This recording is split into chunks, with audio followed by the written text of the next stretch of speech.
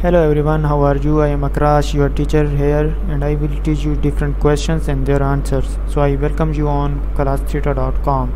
So our today's question is, what is the difference between a short and a scarcity? A scarcity will almost always exist, but a shortage will exist only if the price is kept below the equilibrium level. B. Scarcity is the result of two or more alternatives used in quantitative supply and demand. Adjusting to flexible price will create shortages.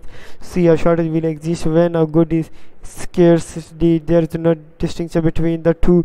They are the same thing, and the answer of the question is a. Scarcity will almost always exist, but shortage will exist only if the price is kept below the equilibrium level.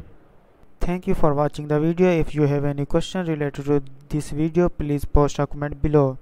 If you have any question in your mind, you can also post on the website and I will be answering you in the next video.